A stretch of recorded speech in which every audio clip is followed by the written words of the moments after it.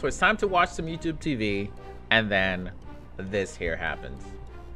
Well, you've come to the right place. Right after the intro, I'm going to show you how you can fix this and get right back into watching your shows.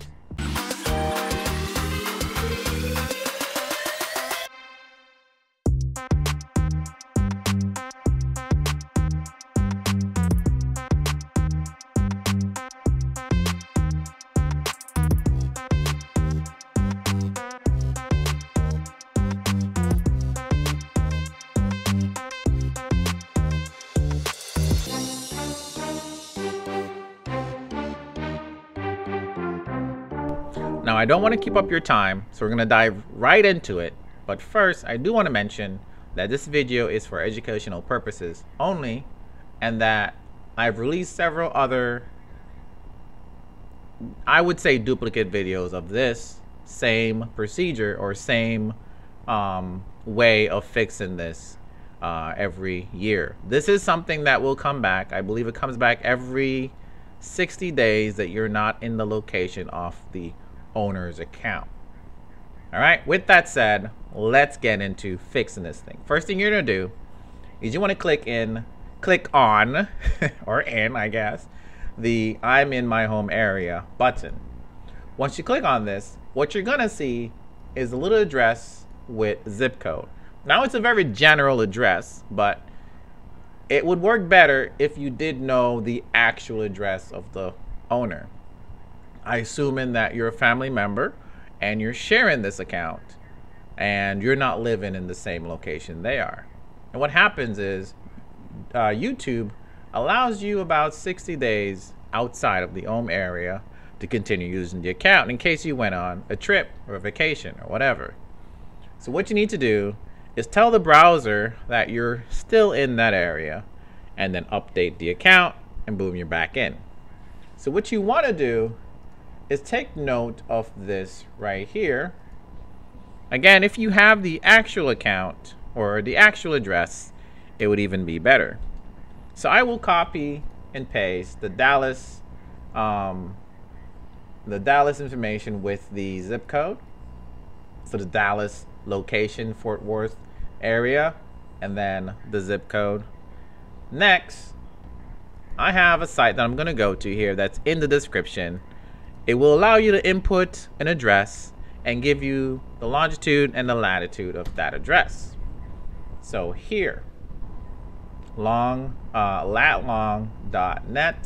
Again, I'll leave this link in the description.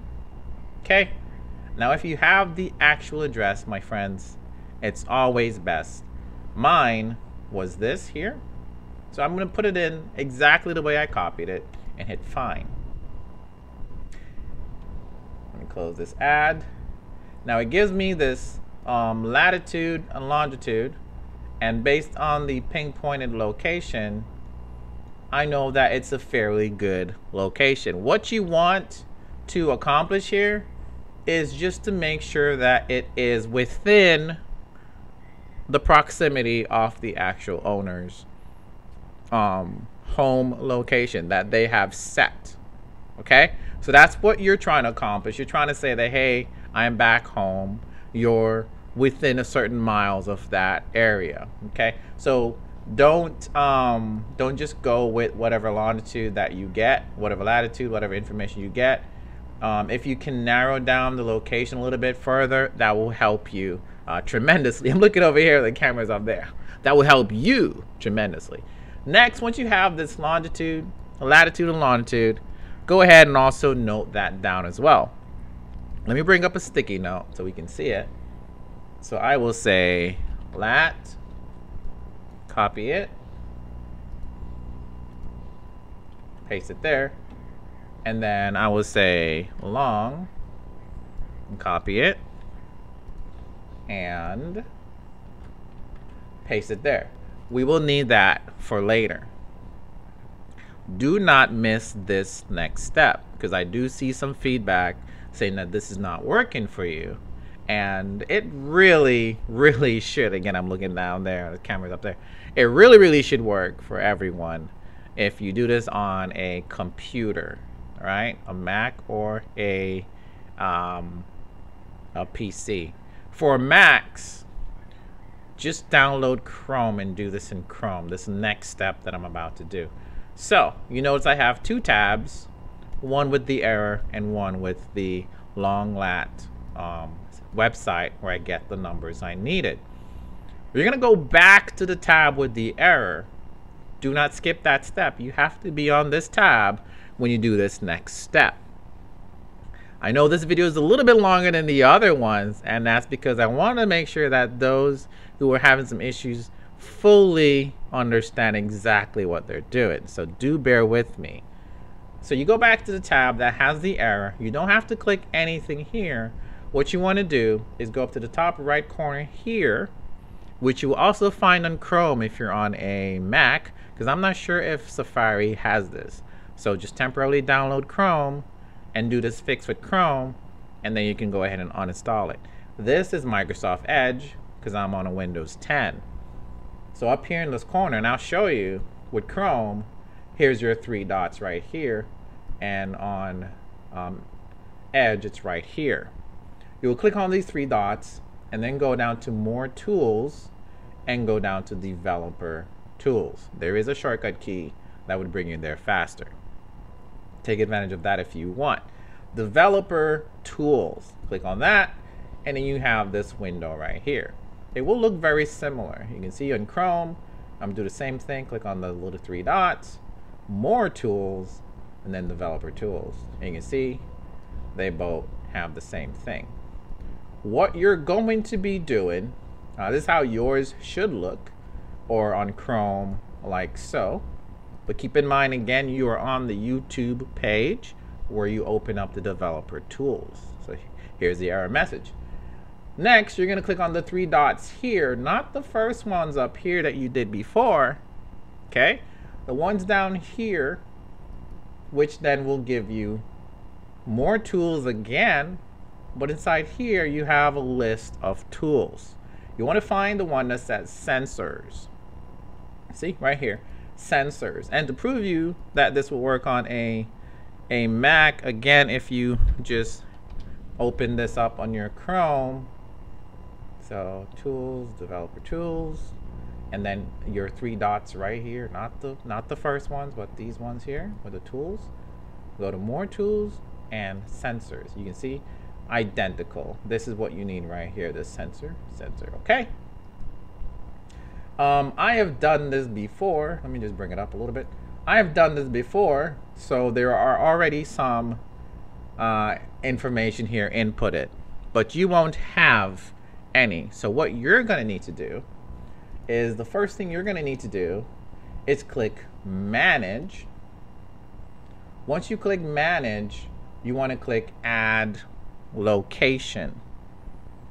Once you click Add Location, feel free to give it a name. I'll even call this YouTube TV. Just give it a name, YouTube TV, and it's asking you for a latitude and longitude, and that's where those notes comes right in. So for latitude, grab the number, type it in there, just like so. And then longitude, which usually has a negative value, usually. Don't forget that minus symbol. I was gonna say minus what was I gonna say? Snippet. Don't forget the minus sign, okay? Copy that, paste it in, boom. All right, make sure the number is legit. So looks like I still got the extra 0 that was there. That's important. Just make sure the number is fully in there. And what I'm using here is just the arrow keys to scroll back and forth. And I can see here that I also still got the 0 that was in front, because there's a 0 there by default, and I don't want that. So double check the number again. Everything is good.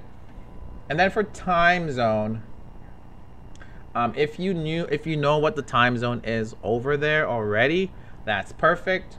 What you want to type then is the time zone, and if it's like standard Pacific, then you simply write US, then dash, and then word Pacific. Sorry, misspelled there. Pacific. It's like so. And that is it. Then you hit add. Okay. You can always come back and edit these. If you don't know the time zone, you can just go ahead and put this time zone as well. Or take a look at these other examples. Okay? The time zone is not the important part. Okay? So there is this edit tool. You can go and just edit again. So you give it a name. Boom. You are all set. Click the X button up here to go back. Once you're back, here where the sensor is, you have location. Just go ahead and click on the little drop down and you'd find the one that you created. Here's mine, YouTube TV. Click on it. And basically, it's telling the browser that that is your location and that is your time zone. Again, the time zone was not the important part there. What do you have to do next? Absolutely nothing. It's basically as soon as you select it like so, it's in motion. So the next step is not to touch anything other than to go back over here and click refresh. So I'm just refreshing.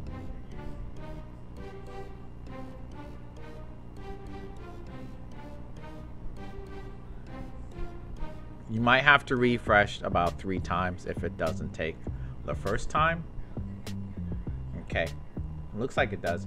What I've also seen happen is you click refresh and it comes back up with that same error. Keep it right there for like 5 minutes or so and just click around on the page a little bit. Then try hitting refresh again. But at this point I can close this and all my shows are here. I can now go back to watching. What about listen, y'all got it. Everything works as it should. See? Yep. Everything is working. It's alive! Alright, well, appreciate your time. Hopefully that wasn't too drawn out. I just really wanted to make sure I helped those that were leaving comments about it not working for them. Once I saw that mine had went off again, I thought it would be a great opportunity to really explain every small detail in this 2021 version. So hopefully it works for you now. Okay, do not try this on your cell phone. Don't do it on a tablet either. Do it on a computer, a Mac or a PC. Use Chrome or use Microsoft Edge. And just follow the steps that I took. Also be patient with it. Do a refresh up to about 3 times if you have to. After you reset the first time, if you typed it in and do a refresh the first time, it may not work right away. Wait, let it sit there on that page for about 5 minutes. You start seeing the background video starts loading up. Then hit refresh again. All right, that's it. Catch you in the next one.